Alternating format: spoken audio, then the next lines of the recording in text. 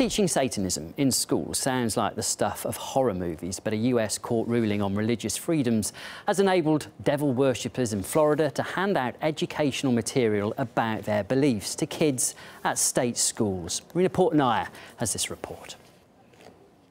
Public education in America often uses coloring books to teach young Americans about math, science, and current events. This year, a new book filled with games and lessons about Satanism could be distributed to students attending public school in Florida's Orange County.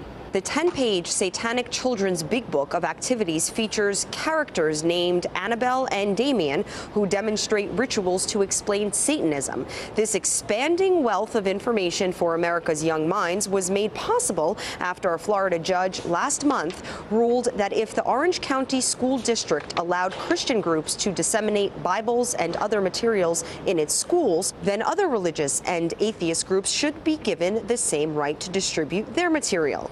And followers of the Antichrist seized on the decision to treat all faiths equally. A spokesman for the Satanic Temple tells Raw Story that, quote, if a public school board is going to allow religious pamphlets and full Bibles to be distributed to students, as is the case in Orange County, Florida, we think the responsible thing to do is to ensure that these students are given access to a variety of different religious opinions, as opposed to standing idly by while one religious voice dominates the discourse and delivers propaganda to youth, unquote.